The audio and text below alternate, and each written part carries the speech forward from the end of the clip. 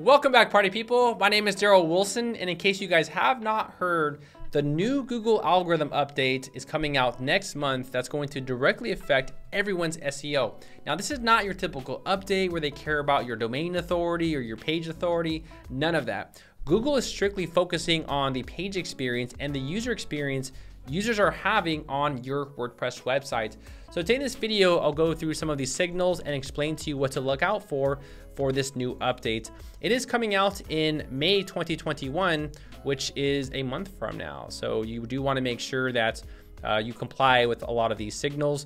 I'll also talk about some websites that have examples of what Google does not want, and I'll kind of touch base on that a little bit later in this video.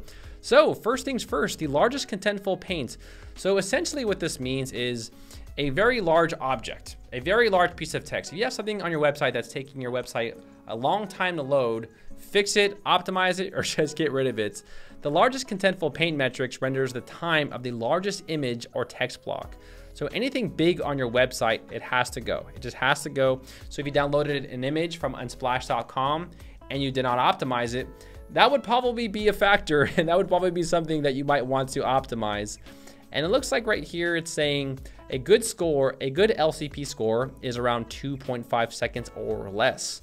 So what elements are considered? Obviously, it's going to be some sort of image, maybe a video, something very large on your website.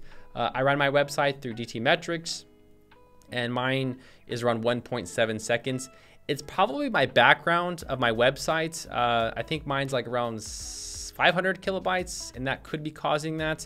So you do want to make sure that when you're adding things to your website, that you reduce it or optimize it or cut the fat, whatever you got to do. But yeah, so you do want to make sure that the largest element on your website does not load more than 2.5 seconds. So keep that in mind. Next, we have the first input delay, which is very interesting. So this is solely going to measure the inactivity of users. And I think what's happening here is they want to see if users are actually going to your website and engaging. So are they going to the button? Are they clicking on something? And I think Google actually did this because I think what happened on the last update is users were having bots on their websites, and that caused them to have a low bounce rate. So Google believed that, oh, they're on their website, the bounce rate's very low. So I believe they thought that was good content. And I think they're doing this now to saying, okay, are people actively going to the website and engaging in it? Are they doing stuff on it? And that's what Google wants to see. So they're looking for a tap, a click, or something that causes the browser to say, okay, let's start the process. We got someone on the website, let's entertain them. Now over here, we'll go ahead and click on this, the first input delay. They did give some examples here, and they just want to make sure that when users, again, they visit your website, they want them to be interactive with your website. So they just don't want them to sit there and, and fall asleep. They want to make sure that your website is inviting, or it's engaging, or it's inviting them to do something. So just keep that in mind. And a good way to make them engage is, again, having call to actions on your website. Just having call to actions, having somewhere where they can easily click on something and go, and something like that would be ideal for this signal. The next signal is called the Cumulative Layout Shift, which measures visual stability. Now, in short, this has to do with preventing anything that's annoying or unexpected movement of the page content. In fact, my website, I need to adjust it for this specific update. So this can be anything like animations that pop out. It can be a video player that starts playing right away when you visit the website.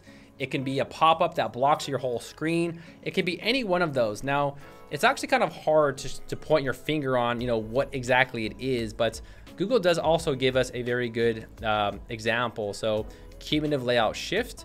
You guys can also test this score on DT Metrics. But here we have an example. So just an annoying experience where they submitted an order, they're trying to go back, and then whoops, it's like you just lost your money and now you have to process a refund. So they're just looking for, I guess you want to say, annoying experiences or shifts. So right here we have what is CLS. So CLS measures the sum total of the individual layout shift scores for every unexpected layout shift that occurs during the lifespan of each page. A layout shift occurs anytime a visible element changes its position from one rendered frame to the next. Let's take a look at my website. So my website looks nice, right? But if I refresh this page, you're gonna see that this is movement. It just doesn't need to happen. You know, it's animation that pops out, and you know, I should probably just have normal text without all this JavaScript and CSS that causes movement on the page, because it's just annoying. But let's go ahead and keep scrolling down here. We also do have they have something called impact fraction, which you guys can read about, and distance fraction.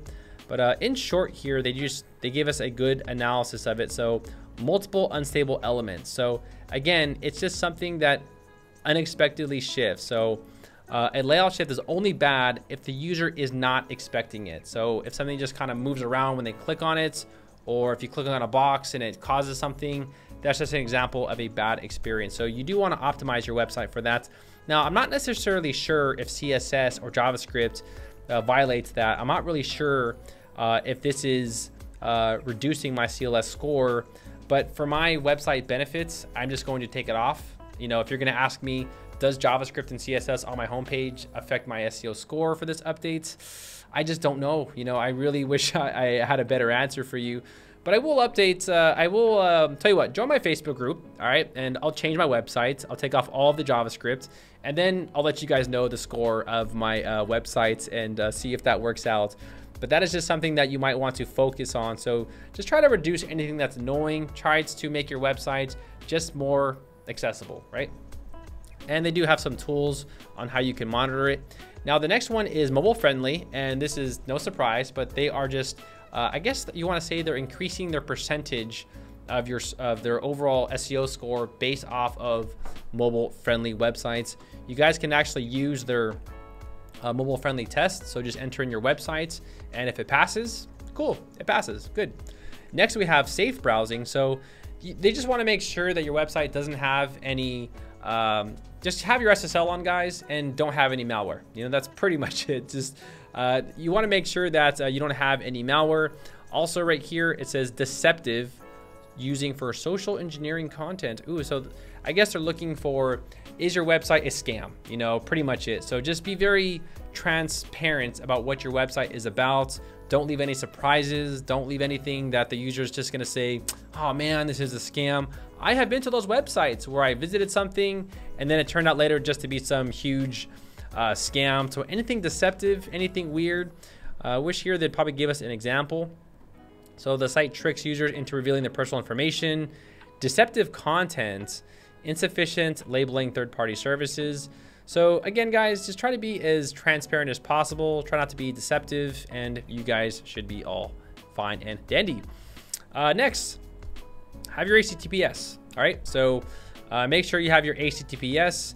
And if you don't have it on, Google is going to say that your website is dangerous. Do they still want to proceed? So you can avoid all of that by just having an SSL on your website. So you guys can see my SSL is there. Users can see it's secured, and it doesn't tell people that my website is a scam or scary or whatever.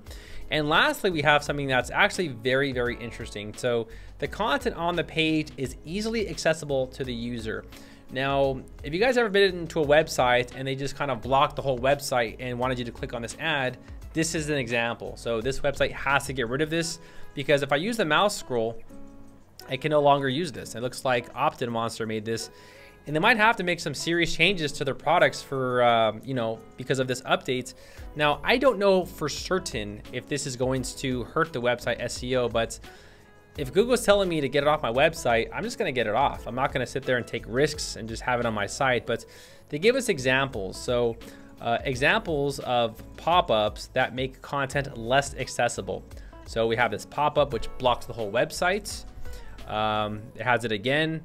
And I've seen ads like this where they actually block the whole page and you have to actually close it. In fact, I think Neil Patel's website had that at one point, and I think they took it off. But I have seen this on other websites. I'm not sure where I've seen it, but I have seen it before. Except they do give examples of pop-ups that are acceptable. Like, for example, cookies.